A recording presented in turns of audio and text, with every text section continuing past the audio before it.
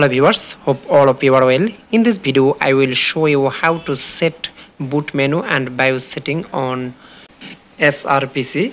For that we will press Del or F2 for BIOS setting. You will correction time and date. You will press plus and minus from keyboard and press enter for change the value position.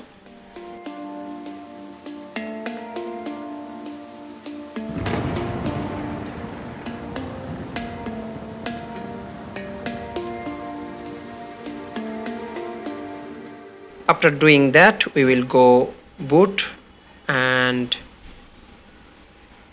press first boot priority. You will select here hard disk. If you will install Windows from boot menu, you will select hard disk. I have installed SSD but not showing here because there is no partition. For that it is not showing here. After setting your BIOS, you will press F4 for save and exit, and yes, I will press F12 for boot menu.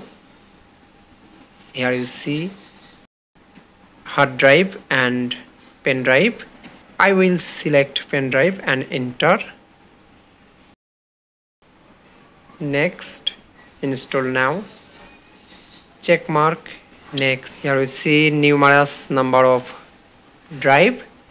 This is unallocated space. This is my SSD, and you will delete all the sub partition system, MSR, recovery, and finally C drive.